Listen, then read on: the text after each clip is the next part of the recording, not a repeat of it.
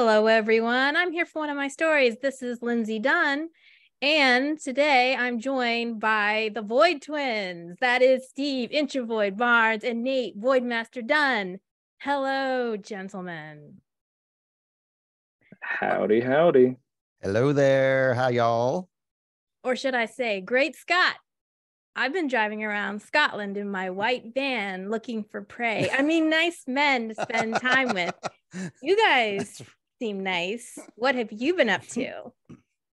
Driving around in my big white truck, dropping plants off instead, though. Yep, I've been driving around in my white truck as well. I have a white truck and nobody can get in it because my computer laptop base takes up the entire passenger seat. So no one can sit in there. So sorry, y'all. No passengers allowed in this truck. So today we are going to be talking about the A24 film Under the Skin, which is directed by Jonathan Glazer and written by Glazer and Walker Campbell, loosely based on a book by Michael Faber that came out in the year 2000. The movie is starring Scarlett Johansson, Adam Pearson, a racer named Jeremy McWilliams, and many other unknown actors. For many of them, this is their only credit on IMDb. And they have such special characters' names, too. I got actually a warm feeling because I thought, hey, this is what Steve and Nate did. Like, they have names like First Victim, Second Victim, the Leering Man, the Nervous Man, the Quiet Man, and the Logger. So very distinctive names. Ooh, the logger sucks. Wait a second. I want to say that real quick. The logger sucks. We don't like the logger. So this is only the seventh movie put out. I'm gonna take a pause here in a minute, Steve. But only the seventh movie that came out by A24, and many critics named it the best film of 2014. BBC put it number 61, and their greatest films of the 21st century. So it's got quite a following, and people really like this movie. In fact, there was an actual nonfiction book made called Alien in the Mirror, which goes scene by scene and dissects the movie extensively. Steve, you had something you wanted to say. Oh, you were talking about how this is a lot of people's only film credit. And I read that they kind of did some renegade filming with this movie. Like, they filmed it similar to how they did like Jackass or Impractical Jokers, where Scarlett Johansson was in a van with a film crew driving around Scotland, talking to people. Like, for example, that guy, Andy, who had the tattoo of his name, Andy, on his arm, and then somebody yells and catches his attention. They had a film crew to film just random people on the street, and they would have them do release forms afterwards. Not everybody, of course, because the victims and some actors were hired, but anybody that that was her job for a couple of days, was to drive around and ask people directions and talk to people in the street. Yeah, somehow they didn't recognize that it was Scarlett Johansson, because some people did. You can tell. Yeah. Like, there's the guys in the white car who get all excited and yell and speed off. I kind of think that they recognize her because they all looked kind of excited. And I think that might have been one of those moments. I'm guessing. I mean, I don't know for sure which scene was which, but that's how they filmed those scenes. How did we come across this movie? Like, we narrowed this down based on just random selections, right? Well, let's tell them why we decided that we were going to do this and why I got brought back. Okay. Call it a comeback. So I said, I miss podcasting with Steve. And then I only did one with Lindsay, but it was fun. So I was like, we should do something. And then I don't particularly remember which one of you said, what about a movie? Yeah. And then Lindsay made fun of me because I like cartoons. I was not making fun of you, but yes, I good-natured ribbing. Good-natured ribbing, that's right. And then we settled on sci-fi horror movie. Right. There you go. And it was a short list of selections. And then Lindsay said, this is the movie. This is it. This is what we're doing. She took the reins and said, watch it. She said it's a barn burner. That's right. I was sold. Barn burner. Yeah. Well, I thought you had mentioned the movie Arrival, and I remember thinking, oh, maybe we're going to talk about The Arrival, or we're going to do something similar to maybe do two movies side by side. And Steve put in the old chatbot to give him some movies that were like that movie. And so this was one of the selections. And there were 4 or so movies that the chatbot, the holy chatbot selected. Man, a bot selected the movie for our podcast here. Oh my gosh. What a terrible realization. And I remember watching this movie, you know, around when it first came out and really liking it. So Steve, you were curious about my use of the word barn burner. Yes. What does that mean to you? Did I use the word incorrectly? I think so. When you say barn burner, I picture I picture just more of an action flick and fast paced and over the top, you know, like, I don't know, this party's out of control. This movie was real. Like, it reminded me of a genre of metal called funeral doom, which is real slow and like drawn out, and like one note will last for like 3 minutes, very similar to how like one scene in like a rear view mirror will last for 3 minutes. It was a very long, drawn out movie, and I thought it was more of a slow burn than a barn burner. It's a slog. Ooh. It really was like the scene where they're, well, I feel like there's a lot of scenes where they're just looking out over the landscape, and it's like, I almost thought the movie paused at certain times. I was like, is it still going? The only thing that you're like, oh no, the movie is still playing, is that whoever did the audio for this movie decided they were going to go to like the external mics. No one like, and they turned everything up. They were like, the gain's on 10. We want you to hear when the crickets like walk by. Yes. Which I wasn't sure, and I'm glad that you say that you're agreeing with that, Steve, because I was starting to get worried that maybe something was wrong with my sound system or something was wrong with the TV or whatever it was. I was like, this just seems so loud. Like the wind is so loud. Yeah, usually when you record audio, you try to get rid of all your background noise, and you only want to record the pertinent things like the vehicle noises and the person's noises that they're making. Instead, like, all the background noises were turned up louder than like everything else. So you heard a lot of that like room hiss and like road noises. And you're exactly right. And to a degree, I understand it because of the concept of the movie, of trying to understand like being on a new planet. And you know how when you're in a new area, you soak in all that information.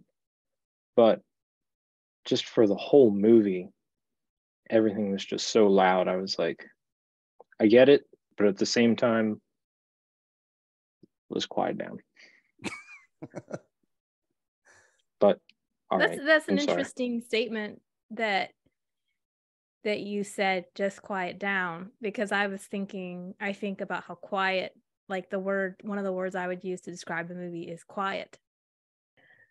So you were talking about the sound design and how off-putting this is great stuff. I love that I talked to you guys and you noticed this audio stuff. In fact, this is sort of getting off topic of the film for just a second, but as an aside, I really think your eventual podcast about movies should be about sound, because Steve makes all these really interesting statements. Like when we were talking about Dark, he says, this movie is heavy metal and it reminds me of this aspect of it. And then this movie is like, I think he says he's going to talk about later how it's like an experimental music band.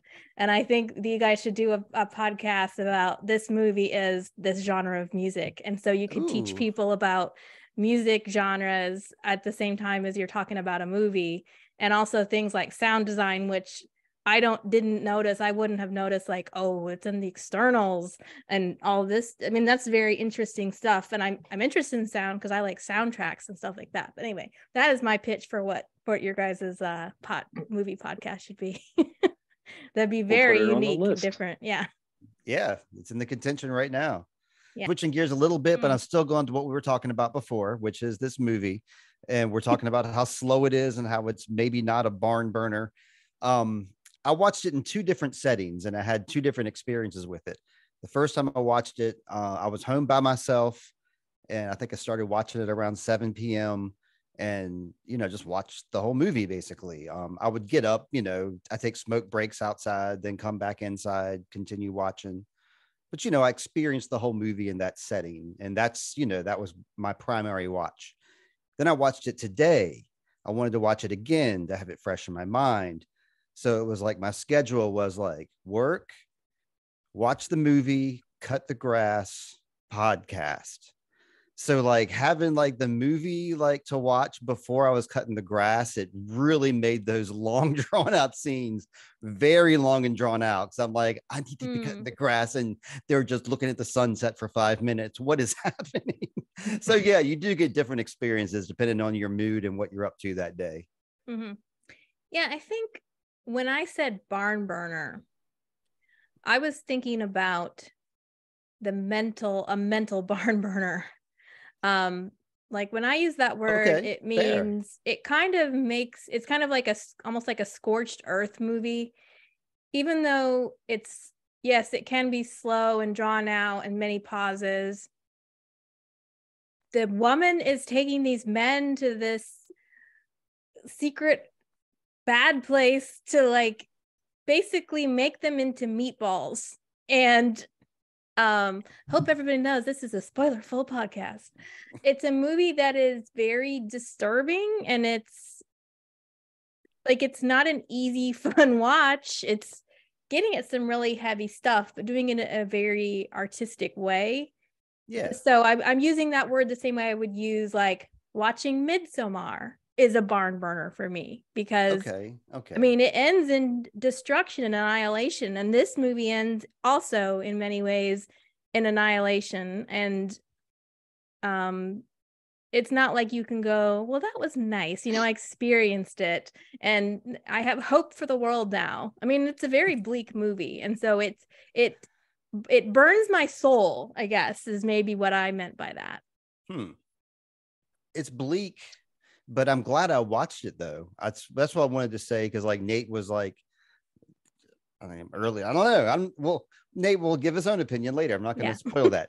But I'm glad I watched it. I mean, I took some things away from it, and I'm glad I got to like, I don't know. I researched a couple people from this movie, and I'm glad that I did. Before we move forward with getting really deep into like who the director was and who the actors are, I just wanted to, my first question really was overall, how did this movie work for you?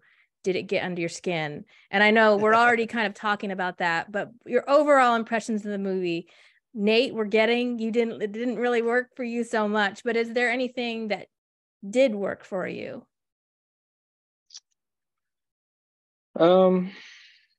I think I think if you want to just look at some nice scenery and go for a walk without actually leaving your house with Scarlett Johansson, this is a good movie to do it with. I thought that the scene where they're floating in the black ooze is cool. Or are you more specifically talking, did it make me feel some kind of way? No. quite frankly, no. It was I read a couple different things that I thought were kind of interesting. Like someone said, one of the things that I read, and I mean, I hope this doesn't like rattle any chains or anything like that to anybody, but someone said that this is a good analogy as to how an autistic person begins to like a severely autistic person would begin to understand and experience the world. I buy that 100%. Yes. And I was like, okay. I was like, that's interesting. I was like, that is, I guess, that is a positive that you could take away from this movie. But I guess if you're just looking at it from face value, then no, not so much from me. Do you like some of the imagery though? Yeah, but like your background, the makeshift Tool music video background thing from floating in the water. Yeah. And the meat slide. Oh yeah, the red meat slide. I like that a lot too. The meat slide. Yeah. Reminded me of Pink Floyd The Wall, kind of a little bit. Yeah. So those were cool. Yeah. Any other overall impressions for you, Steve? Like, yeah, sure. It absolutely did get under my skin. I think I felt more a little bit. Like I really cringed a lot, like when they were underwater and the guy like did the little ting and then they did the music and then he became like skinny. That affected me. It scared me. I didn't like it.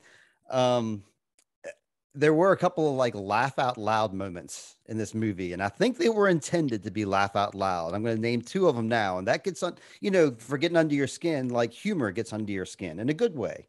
So that's why I bring it up now.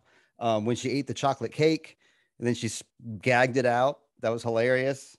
And then when she just gazed at the guy for him to kiss her, and she just cocked her head back and just stared at him. Didn't stare at him, sorry.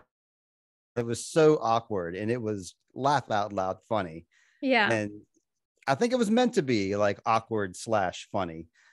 The ending, like when under the skin, like the imagery of the real alien I thought that was a really cool image, and like being into like metal stuff, and that's a really cool image. And so I'm going to take that with me. So yeah, those are the things that I'm going to walk away with under my skin. And you, Lindsay, how about you? Did anything like affect you a whole lot? Well, I remember liking this when I was watching this movie this time. I remember as I'm watching, I'm like, okay, I think I liked it more the first time when I watched it. Not necessarily because it was slow, because I kind of like that sometimes. I like to fill in spaces and sit there and think, well, what's going on inside her head, or why is she acting this way? Because her behavior is very strange. And I was kind of looking at her like an experiment. And I have, some of the questions I'm going to throw out to you get into some of this. But it definitely, it is an A24 film. So I was kind of looking at what makes an A24 film, and you guys were sort of making fun of A24 movies before.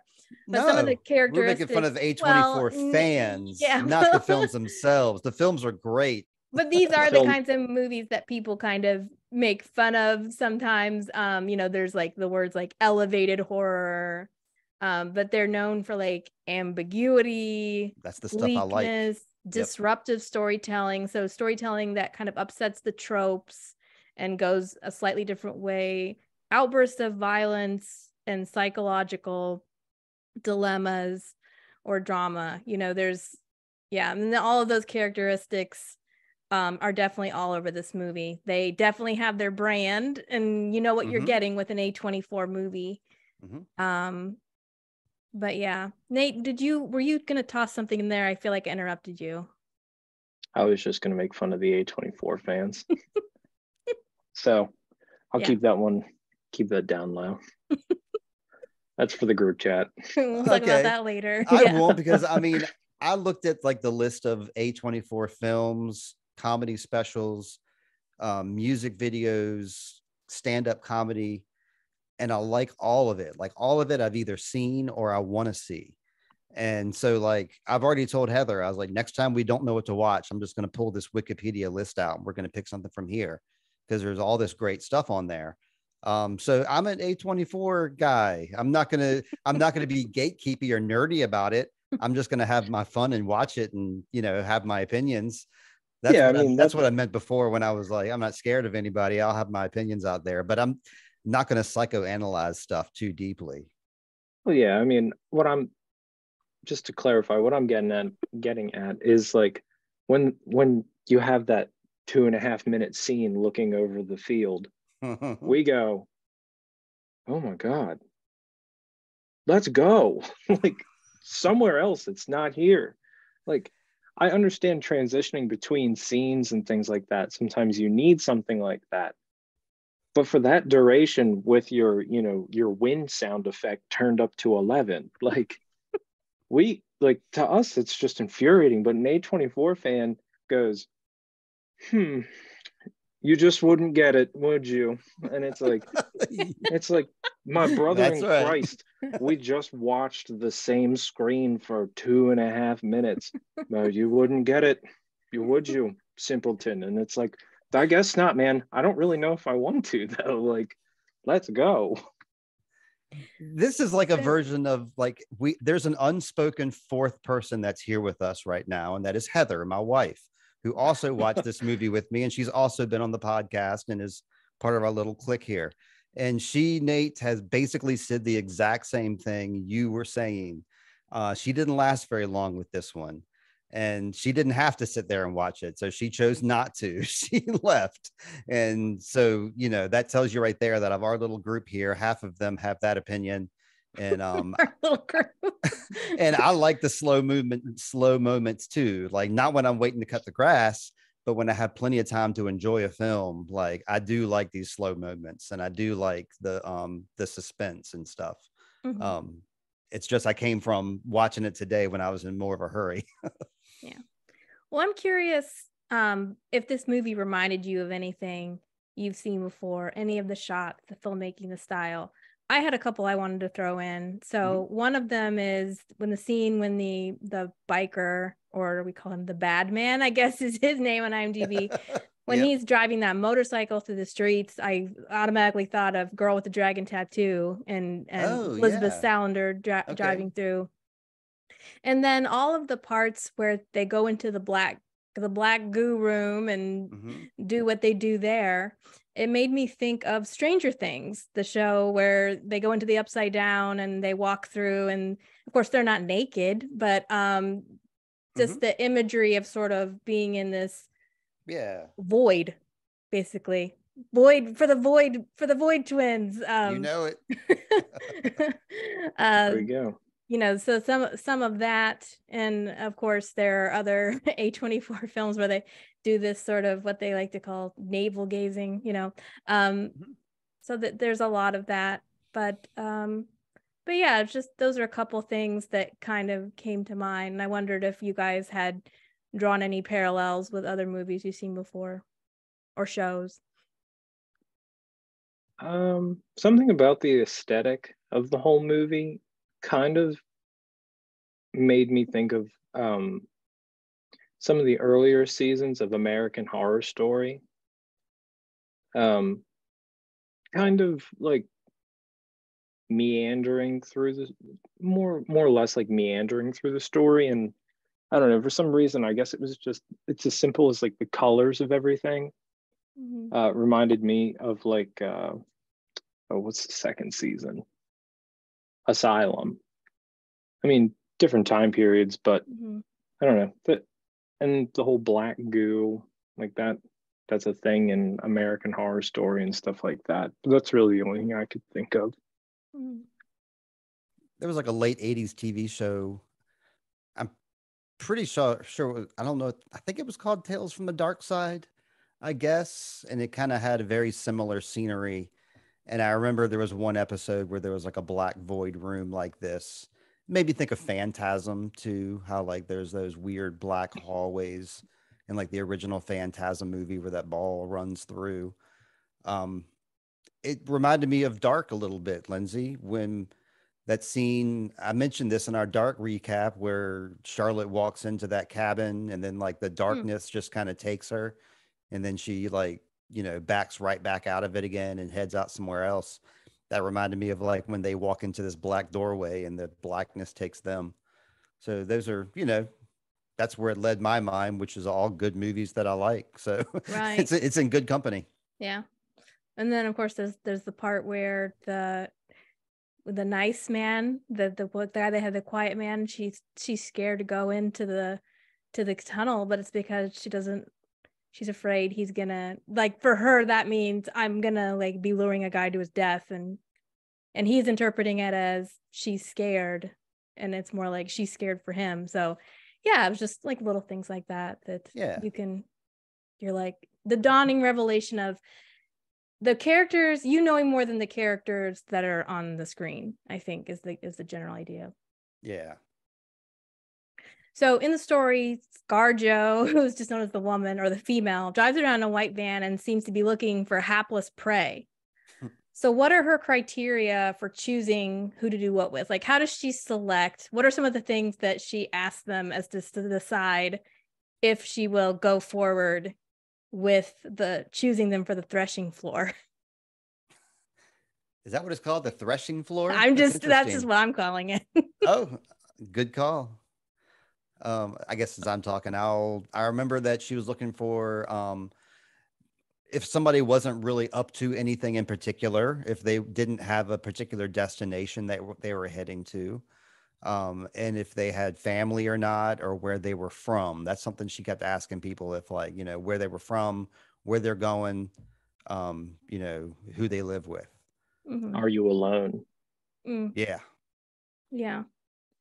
And there was, she also asked, like, and there was one case where she said, are you going to work? And he said, no, I work for myself. And then she's like, all right, then we're going to move forward, but that guy will be missed. We can't do that. Exactly. These people are likely to not get reported.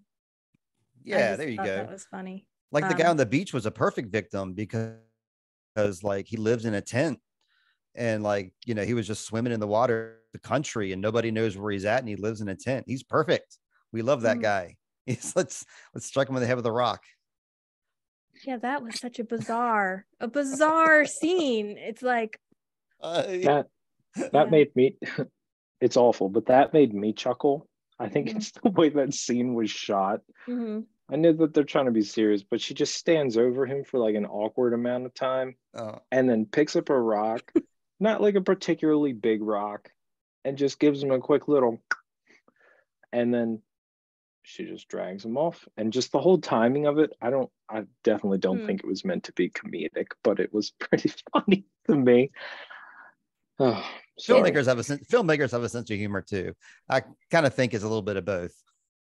Yeah, I almost thought, because she does have, it's a little unclear, I think, at first, and maybe it actually becomes more clear to her, but she does have a sort of moral compass, or things that need to happen in order, like, to happen for her to choose this person. Like, she feels better about choosing people that are hitting on her or acting kind of sleazy.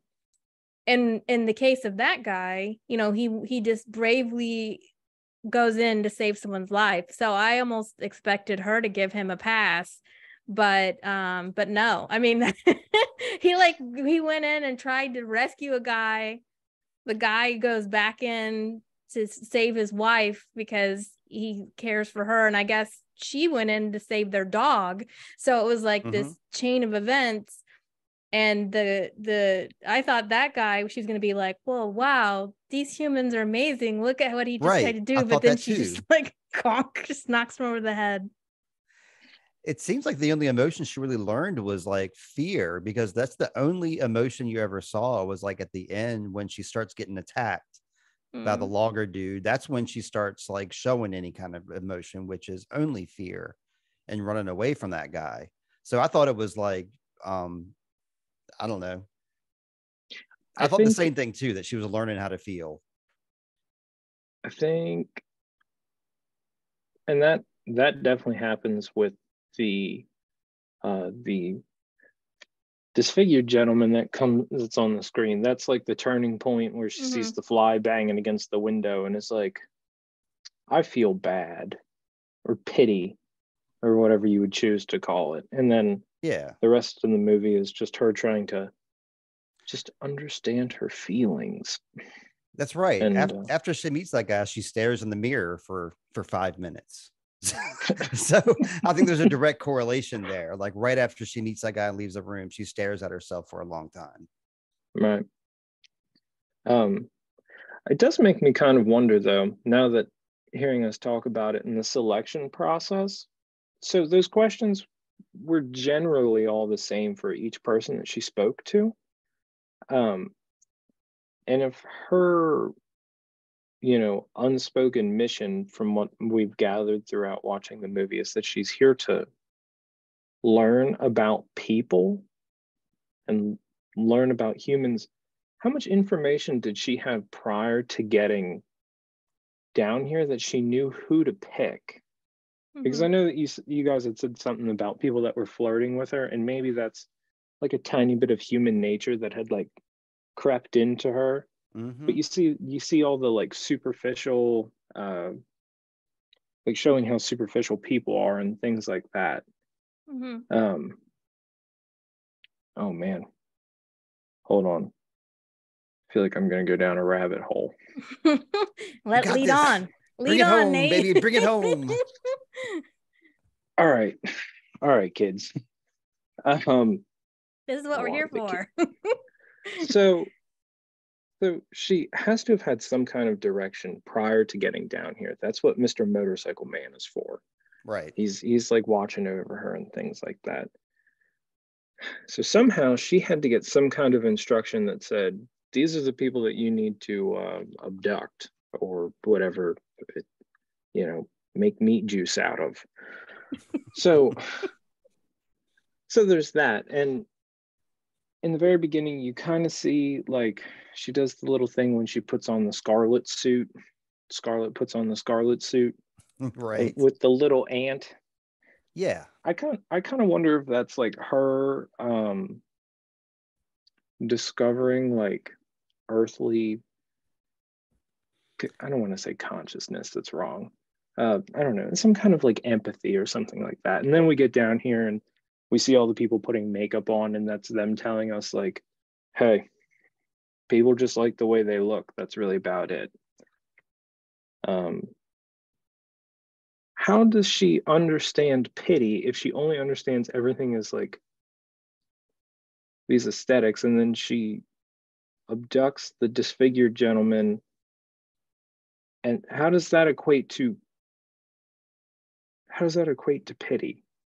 Because she lets him go. But why does she let him go? Why doesn't she pick him? Well, I think this gets at one of the possible themes of the show, which could be sex trafficking. And I read that, and I want you guys to explain that to me.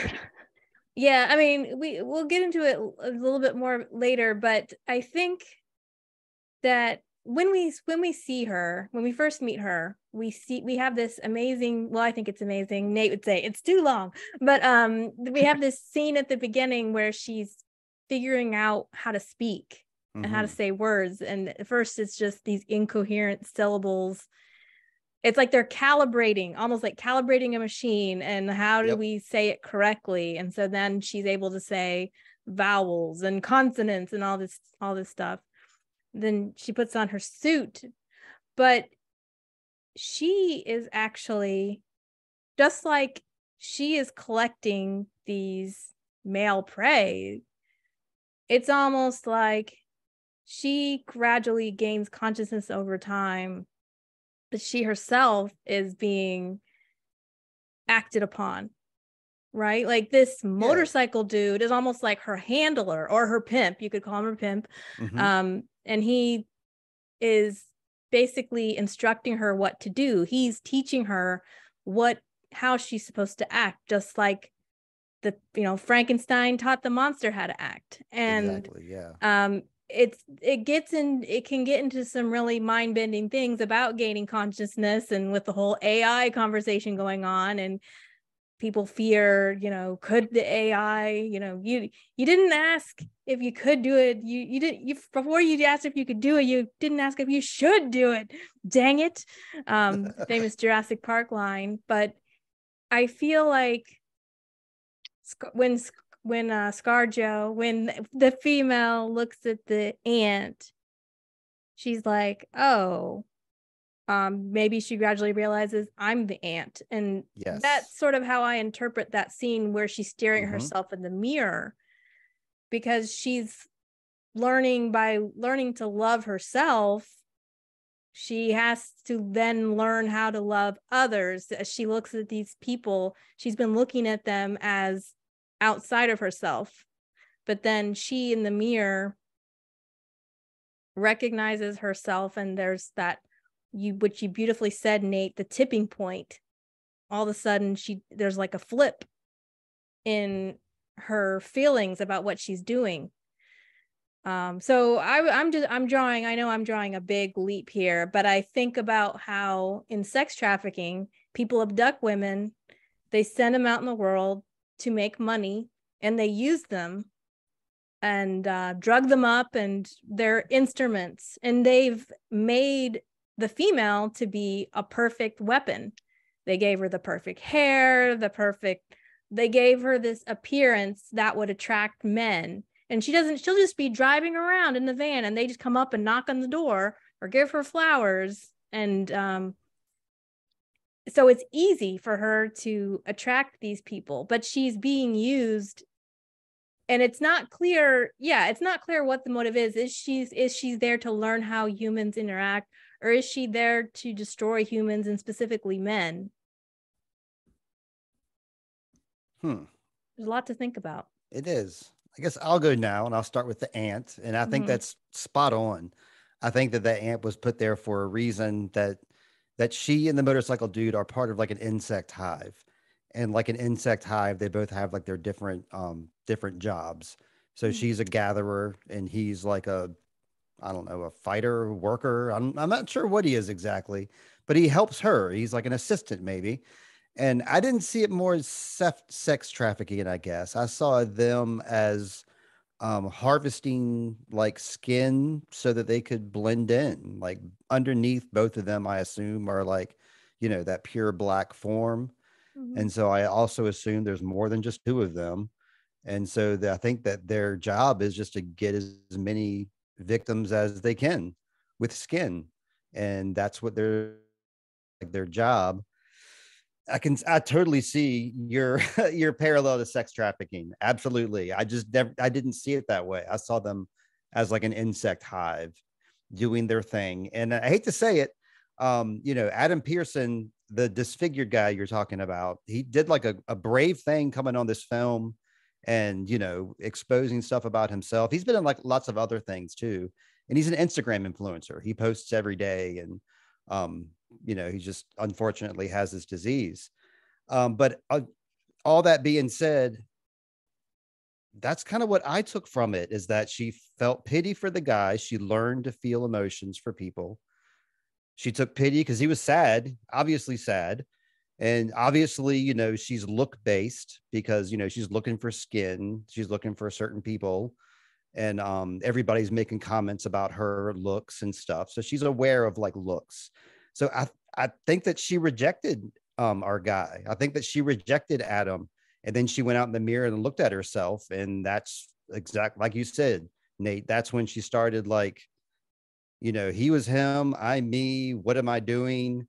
And it seems like that's when she started feeling. And yeah, maybe that's an unpopular opinion, but that's kind of what I was thinking when that happened. What do you mean she rejected him? He was in the water. He was getting ready to go in the black water to be preserved. So she selected him for the threshing floor. Yes. When you said rejected, I was like, she decided not to kill him. And I was like, no, she was going to. She was going to, right. And then she had some sort of mind change and did not. So that's what I mean by rejecting him. Like, nope, I'm not going to do this. For two reasons, multiple reasons. Yeah. I actually wondered during his scene, I wondered if if she even understands the concept of a disfigurement, because she doesn't stare at him, or, you know, she's just like, why don't you have a girlfriend? And when has anybody ever touched you? That's and true. When's the last time you were touched? And so I'm not sure if she got the concept, but she did feel his emotions. She did feel he was sad and was trying to cheer him up, but I didn't necessarily you know, and she was just talking to him like anybody else. She would talk to anybody else. She wasn't necessarily nicer to him, although she did make sure she gave him a compliment. So it was, I don't know, it was hard to tell with that if she was trying to be nice to him or if she was treating him just like she would any other person. What are your thoughts, Nate? I guess I'm trying to understand why she would even initiate that part of the selection process, or like why she would even consider him for the selection process, rather, because we've seen so many other examples of people and her understanding of looks and things like that. And in that, if she was truly on a mission to do something, why would she even waste her time for that? So something makes me feel like it was just shoved in there to create a tipping point in the movie, and fair. Try a non-traditional alien movie where it's not just going to be about probing and things like that. It's about humanity, whatever that means. It was a conscious choice to, like, you know, hire Adam for the role, and there was like, right. you know, a conscious, you know, so I think there was like a checkpoint of things he wanted to do. Wanted to have Scarlett Johansson to get eyeballs on it. Wanted to, like, you know, give Adam a platform. Wanted to do some cool stuff outside. You know, he wanted to hire. You know, I really think that this movie does a pretty traditional path of, like, you start out not really knowing a whole lot about your antagonist, right? Would she be the antagonist, or is she more the protagonist?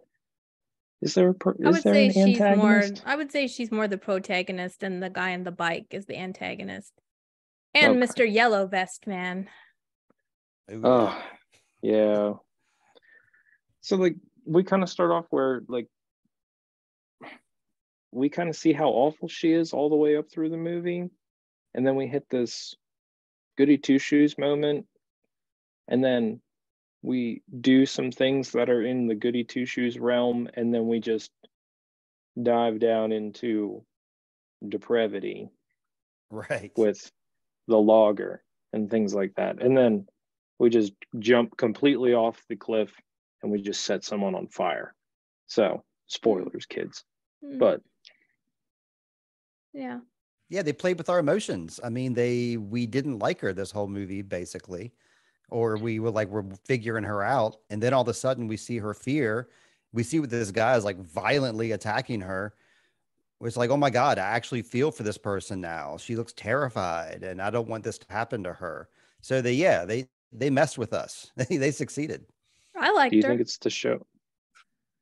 it's to show us that everything feels fear? Yeah.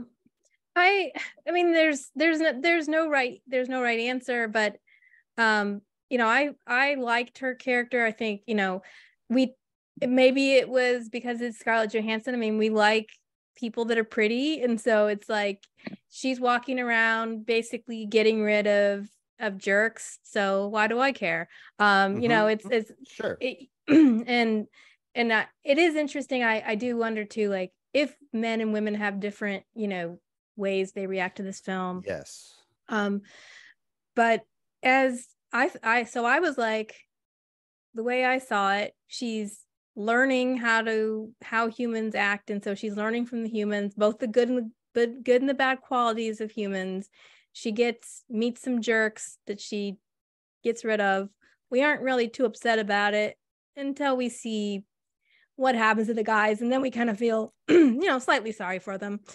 And then she goes through this process of learning how not everybody's, maybe these people don't deserve to die, you know. So then she's changing her mind. She meets her new friend, and he's treating her really nice. And well, I mean, she meets a new friend. It's like, yeah, she I doesn't know what sex is. And I'm giggling because it's funny. And then towards the end, when she goes to the woods, she at that point she's run away from her handler, right? She's sort of decided, I don't want to kill people anymore. Only, unfortunately, the first person she comes across just happens to be a real asshole. So then it's almost like the risks of not killing people, you know, she decides not to be the predator, and then she's turned into the prey. And so it's an interesting path, but what is the overall message of the movie? I mean, who knows? But it's like, you know, the way that the female is left, it's not good. She was turning over her wicked ways, and she gets violated and screwed over, and yeah. And in the woods, it's like the beauty, the natural setting. Right. So it's, yeah, that's like my overall take and the plot. What do you guys think? Well, I feel like I gave my overall feeling and my synopsis of the plot, so you go. Okay, yeah, I saw it as, like, I guess, like I said, like them learning the lay of the land, and she inadvertently catches feelings along the way. And like the ending confounded me. I wasn't quite sure what to take away from the ending of it. I know the motorcycle man is still out there, so he's probably going to find another partner eventually. But I took away from it, like, definitely like a gender reversal. I absolutely was aware that she was driving around in the van, having an easy time talking to people, having an easy time having people come get in the van with her. And I immediately thought, you know, if that was like, even if it was just a good looking male,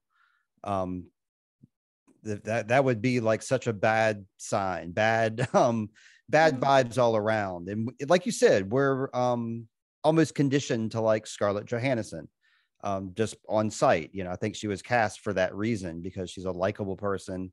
And like when she smiles, it like lights up her whole face. She looks very friendly, so you want to trust her.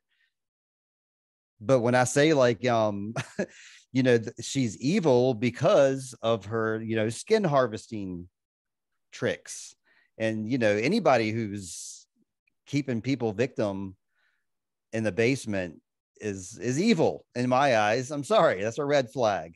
So I assumed that she was evil, and I didn't like her the whole time and I didn't even like her when she was hanging out with the dude that she was like trying to live with or something. And she was being so blank, like so blank. So I was getting nothing from her. So I didn't feel like this connection to her until the end, when she started being fear. And then I was like, oh, I really feel something for you now. So that's what I took from it. Like, you know, everybody has, you know, fear. Like you said, Nate, I think you said it, like everybody can feel a little fear every now and then. You can feel like, we talked in Dark, we talked about Bartosz, how we didn't like Bartosz, but then we kind of feel bad for Bartosz because nobody's hanging out with him. So, you know, you got to feel for these people sometimes, even the evil basement killers. And there was the you know, the man, I guess the logger, the man. Now, he was trying to assault her, but what were his reasons for killing her? I guess he was afraid, you know, xenophobia. Because, like, yeah. I didn't get it. Like, he was supposed to be like a figure of safety, because he has a safety vest. He's a logger. He's got his equipment out there. He's supposed to make you feel safe. And at first he's asking her questions. It seems like he's concerned for her. But when I watched it the second time here, like, his questions were more like probing, like, are you here alone where I can assault you? So they're almost the same questions that she asked. Yeah, I noticed that too. There you go. I did not notice that. Bingo. We're right over my head. Jesus Christ. Yeah, that good call, Nate. I noticed that, and I thought it was really creepy. But you're kind of, Yeah, it wasn't clear. I guess, yeah, her mental state was so out of whack, out of running from the motorcycle guy, that her just antenna were not up to like notice what this guy was doing. But he was the absolute worst. I thought of him as like, he's the worst guy we've met yet, because he just started like mansplaining, this is a nice place to walk in the woods, and are you alone? And he just didn't even take a breath, and he's wearing this yellow vest, and it's basically like, danger, danger, danger, run away right now. I mean, I know why he attacked her in the shelter, because she's easy prey. There's nowhere for her to go. But like when she ran off, I wasn't really clear why he like so violently ran at, like, I guess his intention was to kill her after he was done. It must have been, because otherwise, when she ran off from the shelter, he would have let her go. I don't know. And I got something. Yeah, go ahead, Nate. Let's have a little moral debate. Great. Oh gosh. So the logger obviously does some terrible things, right? Mm-hmm. How is that any different from what she did in the beginning of the movie? And so if like the way that we've spoken about everything is that as soon as we started talking about the logger, he's awful, we hate him, all these other kinds of things. And partially that is because, well, not partially, it's because he sexually assaulted her. That's the big thing. Mm-hmm. But I mean, in the very beginning, she lures guys into her van and then takes them to a dark room, gets half naked, and tells them, get in this water, man. And then we move on to the next thing. And while it's not, I think, as graphic as the logger scene, it's the same concept. Yeah. Essentially. She's luring them and he's forcing her. Yeah. And it's like, what's the phrase? It's so simple. Of the hunter is now the hunted. Yeah. Right. I think that's, I guess in hearing myself say it out loud now, it is a good way to end the movie, as awful of a concept as it is. I mean, it's just awful all the way around. But I guess you're right, Steve. Maybe his intent was to kill her the entire time. Also, he must run really fast to be able to run all the way back to get his gas can, and ran all the way back while she's just sitting there looking at her skin. I was like, wow. With this movie's pacing, that should have been like a 15-minute scene. I was like, he did this in 30 seconds.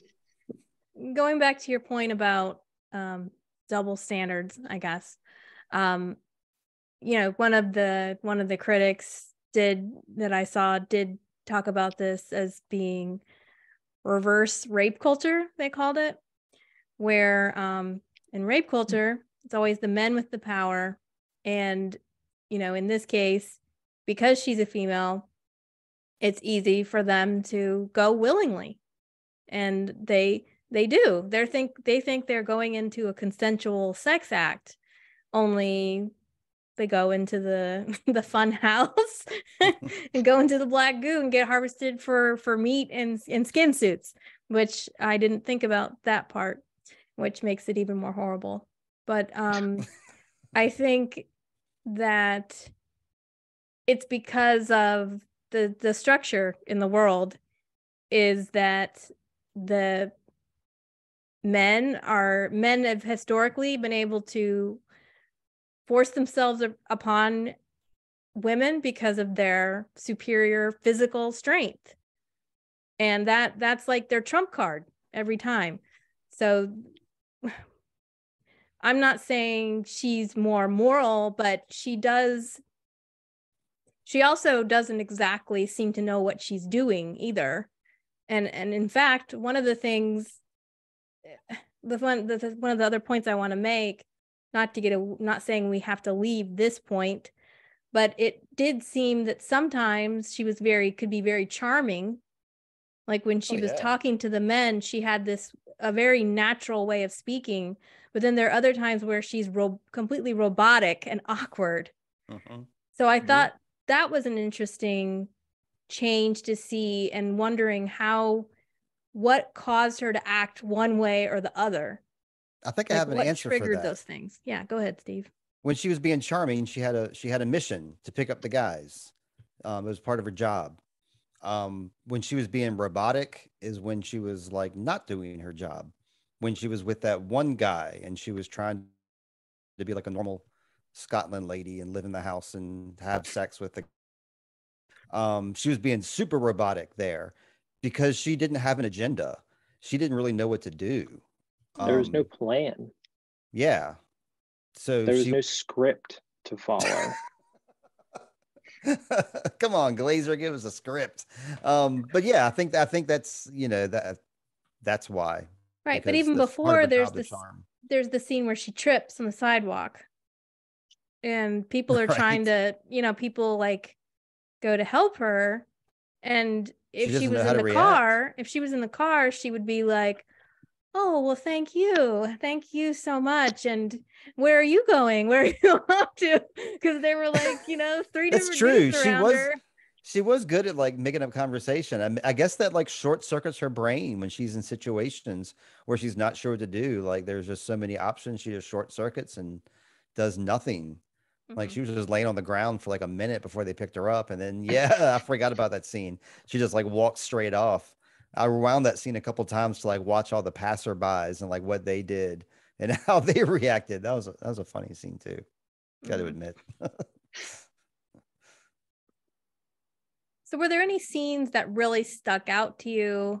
And Steve, you were mentioning the cake scene before. I know you already mentioned that briefly. Did you want to say anything else about that?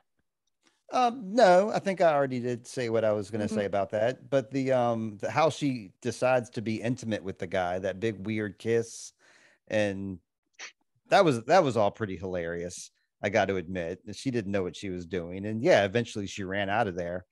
Well, that was interesting too, the sex scene, right? I mean, they start to do it, and then she's like, she grabs the lamp and is looking at herself like, I didn't know what to think of that. I didn't either. I guess she doesn't like things being entered into her body, like the cake or like sex. She doesn't want anything in there. She just rejects everything. Maybe her body doesn't, her real body doesn't accept anything like that.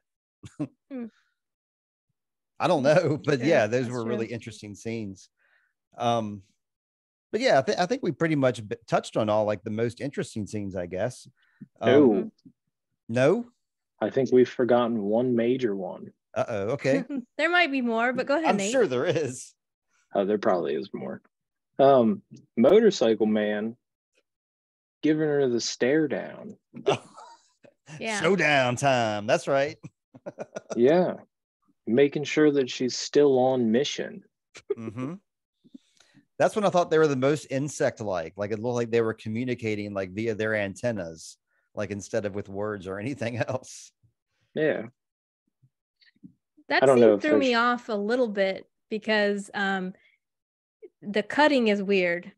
She has a guy that she's picked up. Right. And they go to the house and she does the thing where she turns around and he goes to follow after her. And then it cuts to like the guy on the bike. Yep. And so I thought that guy was the other guy, like I got them confused. And then I noticed, no, he's wearing the backpack and he's got the suit on, the bike suit, the racer suit. So it was, I did want to talk about his character and the way that he acted. So what did you notice about his performance, Nate? Oh, just how serious and authoritative I thought it was. And whichever one of you had initially said that he is essentially her handler, that was probably the best and most accurate thing represents that scene and the relationship between them. Mm-hmm. And I wish that would have been explored a little bit more throughout the movie. I think that would have given it a really cool dynamic. Yeah. But that was really about it.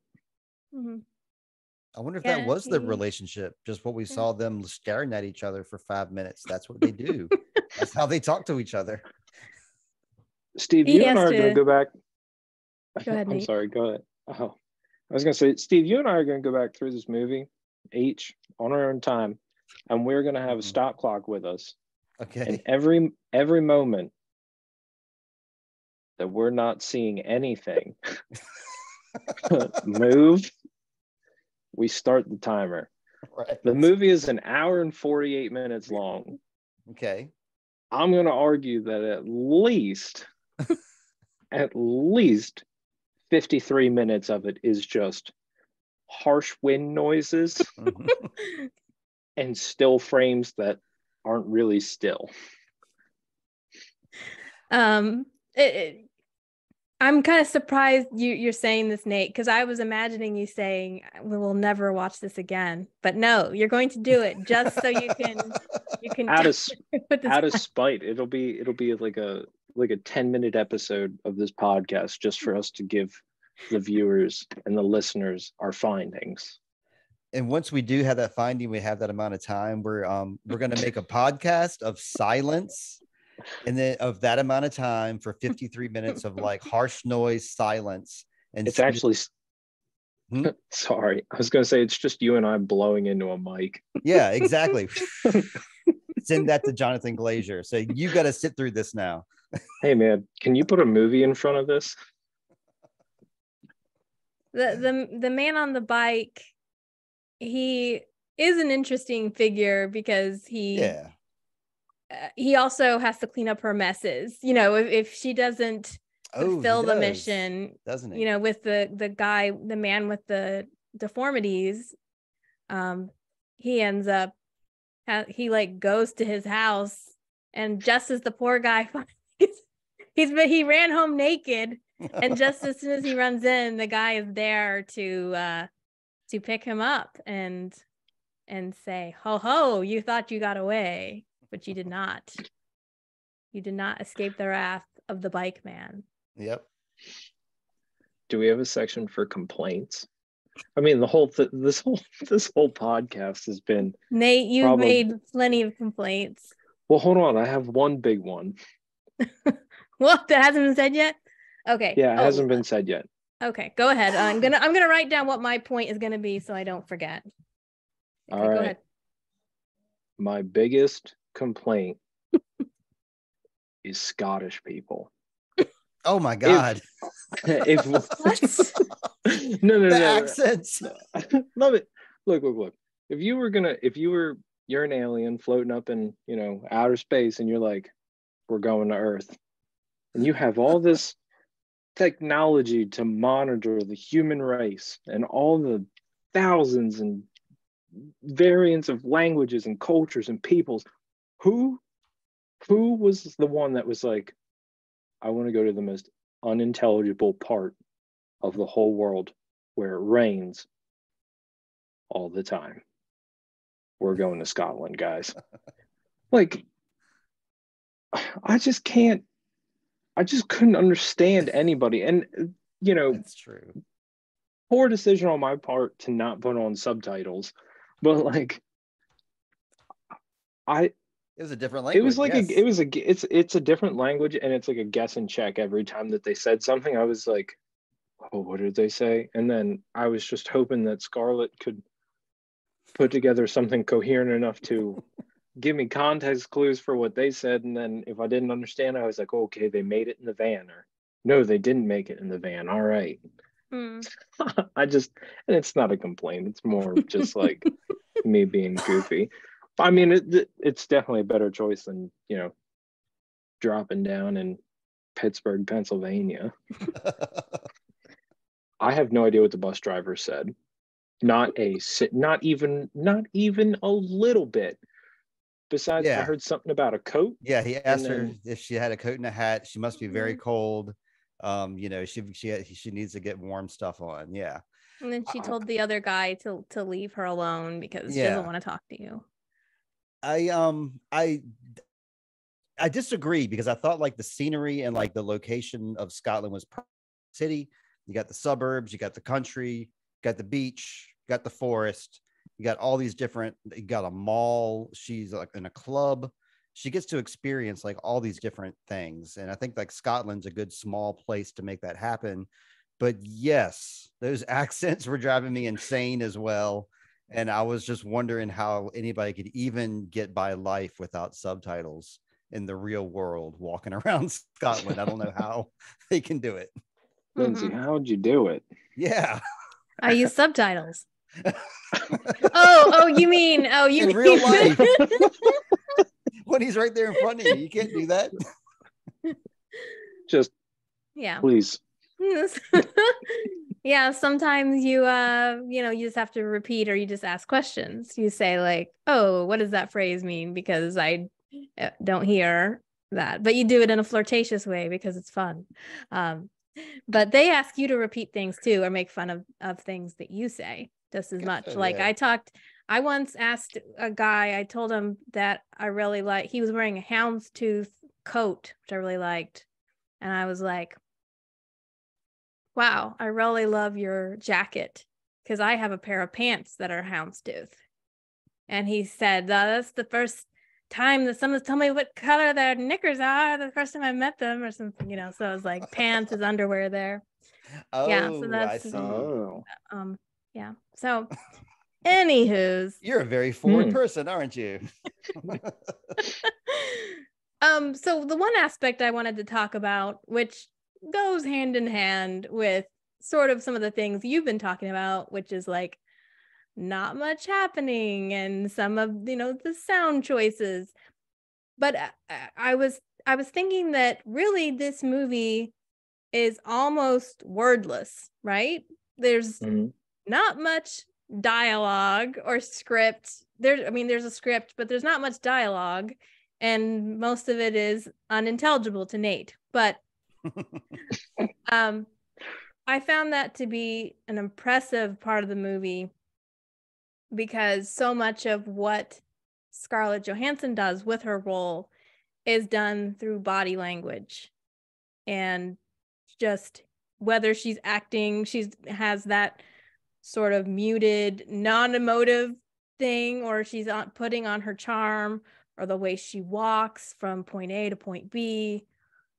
There's a lot of what she's doing. It's a very physical performance for her. And I found that to be an interesting choice, because a lot of movies can be over-scripted or over-explained, and that really gets on my nerves. But it did strike me that if it weren't for the music, but silent movies had music. I don't know. It could almost be a silent movie where nobody says anything the whole movie, and you would still get the meaning of what was going on without hearing from that bus driver or what that dude said. You could almost watch the whole thing on mute.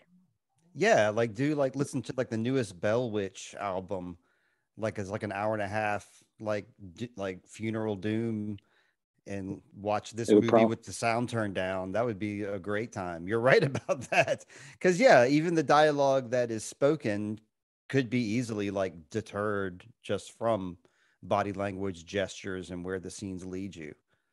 Yeah, you're right. This is a silent film by all stretch of the imagination. The other roles she did this year, 2013, she also did Her this same year, where she did nothing but an audio performance, where she only did voice, and she was only a voice, but she was the main character of the movie as her voice. So that's kind of interesting that those are two different movies that she did that year. Nate would probably like the movie better if he chose his own soundtrack, right? Is that what you were going to say, Nate? To just watch it with the music of your choice?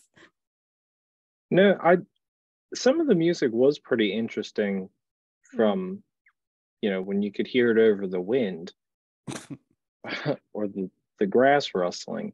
It was pretty interesting. But like I almost would have preferred it to just be silent. Just because you are 100% correct. She did do a lot of acting with her body language. I don't know if you want to call staring at the camera acting. I wish that there was a little something that went along with that, like anything. But yeah, there's the movie Metropolis. The movie Metropolis is famous for that. They've lost the original score, so tons of people have scored that movie. The film's music composer is Micah Levi with a stage name of Michahu. First, I think this is the first score that they made. They have they, them pronouns. But it was an interesting score. The score was praised, and I remembered really liking the music, but it is very, very minimal and muted again. Yeah. Sometimes it's just a drum beat, or they had violins, they had string instruments. And it kind of reminded me of the soundtrack from that movie I had you watch, Steve, and you didn't like it, The Wonder. Mm-hmm. It was just kind of like, sometimes it'd be like, it's almost sounded like a slide whistle. Mm-hmm. Just like these little almost like backside sound effects almost, rather than music. And I mean, it's an effective score. Nate's called it interesting, so that's good. It's like, it seems like a little better than maybe other aspects. You like, interesting usually means good, or at least worth thinking about. Yeah, it was good. Subtle. It was good, and it was nice and subtle. That's right. Didn't overdo their job at all. Fit right in there nice. I looked them up too, because I wanted to see what other kind of stuff they had, and I came up pretty empty. I did look up a bunch of Jonathan Glazer stuff. Is it appropriate time to see what I found with this guy? He's made a couple. He's made a couple of films, but I'm more drawn to like the music videos that he's done. He's done Dead Weathers, Treat Me Like Your Mother. It's a video like with Jack White, and like the band is like getting like blown up as they're performing, like getting shot multiple times, and it's a wild video. He did like the Uncle video for Tom York, Rabbit in Your Headlights, which would like won a lot of awards, and Karma Police by Radiohead. He's done Blur, Massive Attack. I believe these are the reasons that Scarlett Johansson is in this movie, is because of his association with these bands. And she's a real indie kind of person who's into like the indie scene and indie bands. I have like a personal, like, I've never met her and I don't know anything about her, but I have like one of these like third-hand accounts of, y'all know Marshland Monster James. And then he does the stuff with Dragon Boy Suede. Dragon Boy Suede at one time was like dating, I think, Michelle Rodriguez. And she and like Scarlett Johansson's old boyfriend, Josh, I want to say Josh Brolin, but that's not right. They all went out one night, and like Michelle and Josh were like buddies. So they were hanging out. And then like, Scarlett and Howard were like the other people that were there. And, Howard talks about on his podcast how much of a great time he had. The way he tells it, they talked like for hours about nothing but music, and they were all into the same stuff. And like, I think they kept in touch, and like, he just absolutely adores her. So because he talks about that so affectionately, I'm like, oh, she's great. So ever since I've heard about that, I've always thought she was kind of cool too, because she got the stamp of approval from Dragon Boy Suede. I liked her in Ghost World. That's the first thing I noticed her in. Which is also like a hipster kind of movie that, I don't know. So I do believe that that's why she's in this movie, not to like downplay anything, but I think that, they say in Hollywood, you do one for them and one for you. And this is the one for you that Scarlett did. It is interesting that now I feel like people are, when you look at indie movies, a lot of times they're casting unknown actors trying to introduce people to the world. Right. And so often I'll see somebody do a great performance, but then they're not really in anything else for a while. Whereas back when this movie was made, which is 2013, in order for an indie film to get watched, you had to sort of have that star or celebrity pull. Otherwise, nobody would watch it.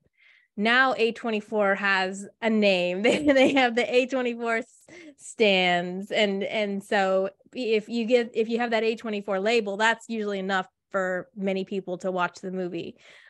But back when before that, you had to sort of have that celebrity pull in there, and many people were considered for this role. In fact, I read that originally they were going to make it closer to the book, and then Brad Pitt was going to play a role. There was going to be a male and a female, and they decided to get rid of every scene that included the male. They just wanted the female alien to be in the movie. And so that's why Scarlett Johansson is front and center. But it is interesting how back in this time that you have a celebrity being in an A24 movie, and this being just, I think, the 7th movie they ever did. So this was all so very new.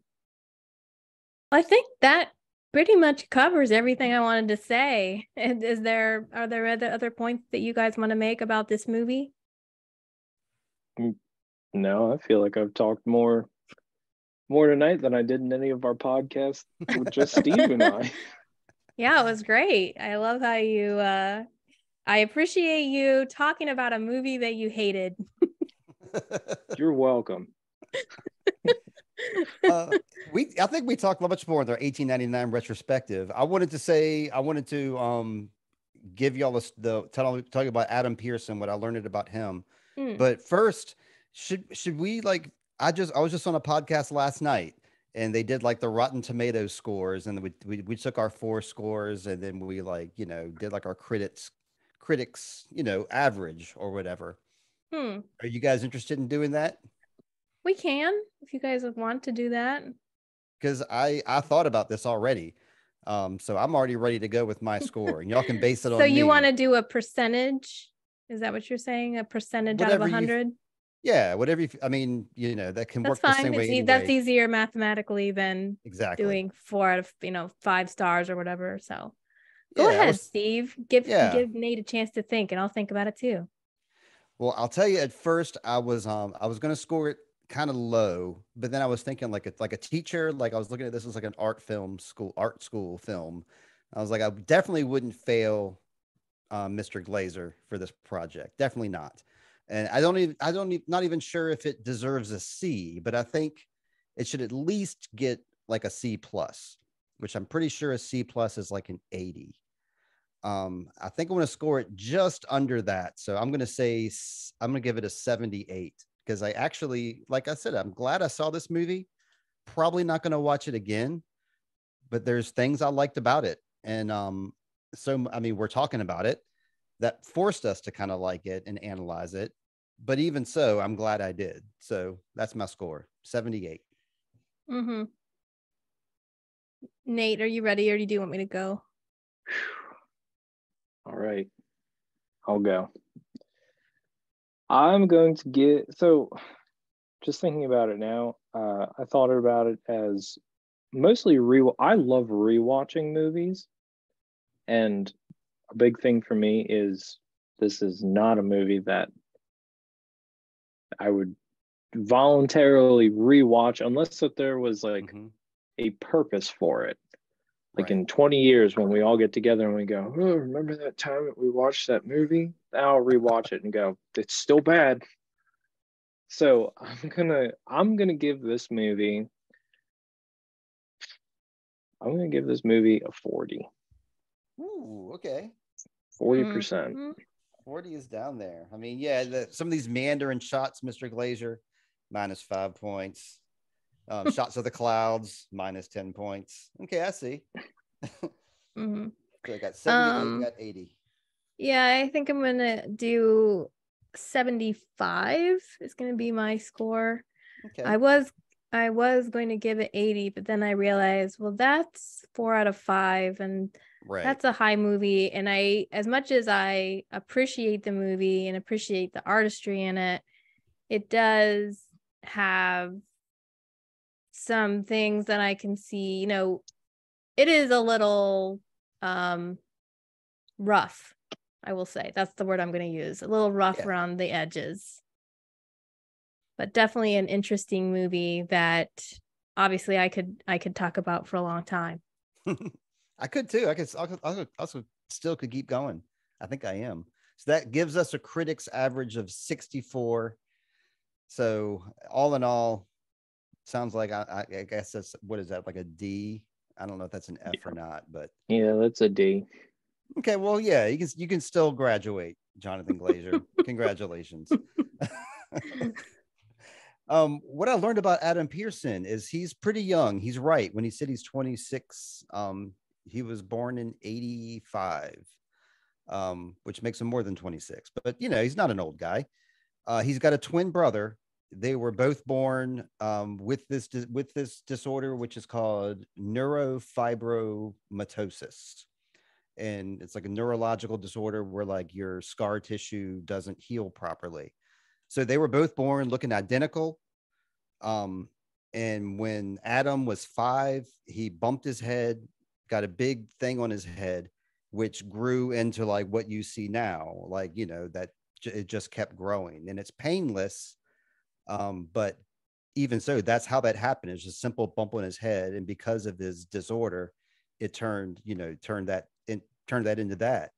And there's pictures on Wikipedia. You look up Adam Pearson, and there's pictures of him and his twin brother, and you can see the resemblance. You can see, you know, exactly what, you know, Adam would look like if he hadn't had that operation. And that's what he talks about.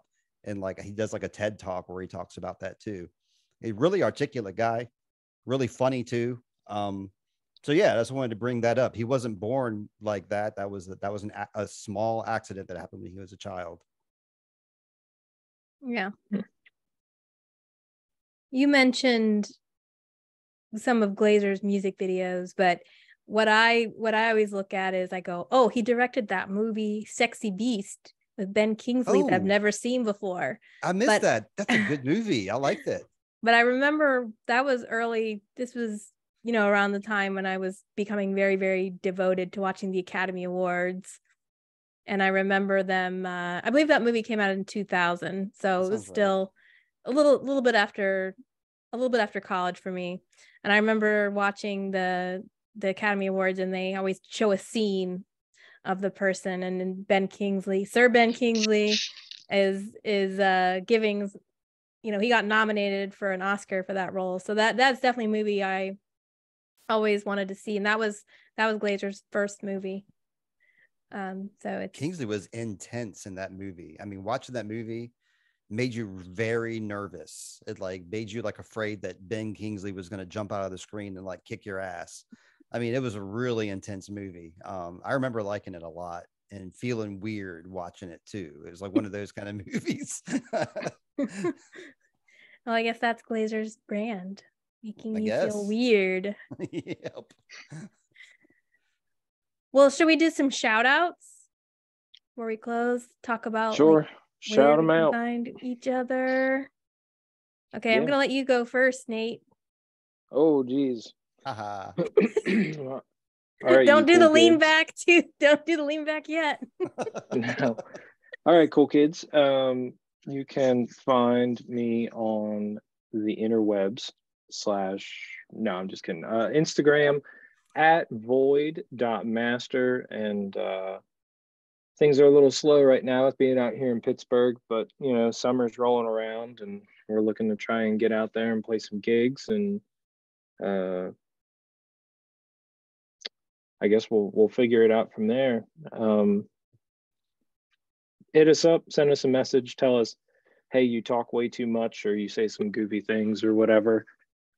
And make sure that you keep listening to Lindsay and Steve and all their podcast nonsense. Their misadventures, if you will. Nonsense isn't what I wanted. Misadventures. And hopefully they'll have me back on here at some point to harass them about other things and give them my perpetual negativity. Yeah. So. Well, thanks for that shout out, Nate. I do want to say also that Voidmaster Nate has quite a creative bent. So he's known to he will go on and whip up a song in one evening. So if you have any like song needs, you could probably, especially maybe this would be a good time to hit Nate up because he's in between projects right now. Yeah, hit me up if you got music that you want me to look at and do some kind of mix, master, re-record, add something, take something away, whatever you want. Or hey, you just want to talk about music, send me a message and say, what do you want to talk about? And I'll say, hell, I don't know. You pick. Something like that. I think I'm a lot funnier than I really am. We think you're very funny. We're not laughing. All right, go ahead, Steve.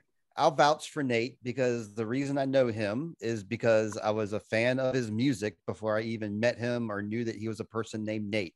I was just listening to some band called Voidmaster and they ripped. So it's like some good doom metal. So anyway, I'm also a musician.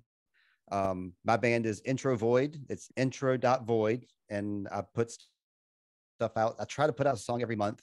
I do have a song now that is complete except for the drums and the vocals. And I attempted vocals today, Nate, and it went awful. I hate my voice. My voice does not work for this song. I don't know what I'm going to do, but I'm going to release a song nonetheless at some point, probably without my vocals.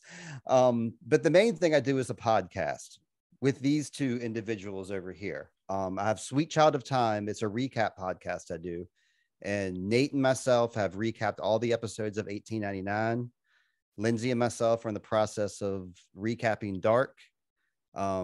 James and myself have recapped Wheel of Time. At first, I was doing like recaps like of Wheel of Time, and then I wouldn't do anything. And then I would. My point is, it's going to be a weekly podcast from here on out. Even if I run out of episodes of Dark with Lindsay, or if Lindsay needs to take a week off, I'm still going to hop on the mic with either Nate over there or James or pull in Heather or Titanosaur or somebody. I'm going to do something every week. So Sweet Child of Time, that's the thing. That's where Lindsay is too. Mm-hmm. Yeah. And Steve's also guesting on many podcasts this week. He had like 4 different podcasts. So that's right. Yep. Including this one, which is one of my stories. Yeah.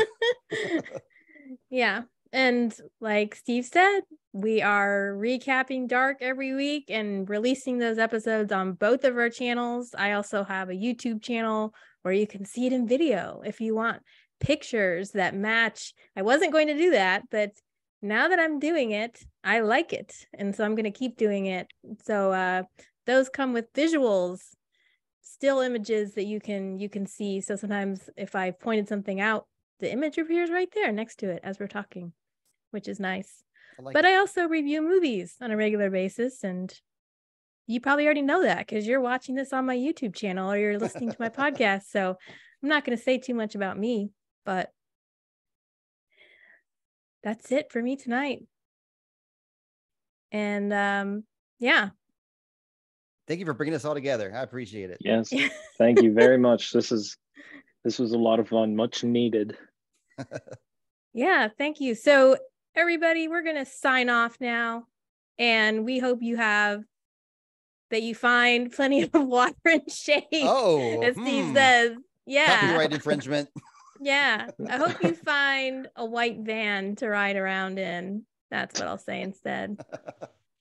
I'm bringing the free candy. I hope you find some skin to wear. Ooh. I hope you find a meat goo. I don't know. Meat conveyor. A meat conveyor belt. Yes. All right. Okay. Good night, everybody. Everybody.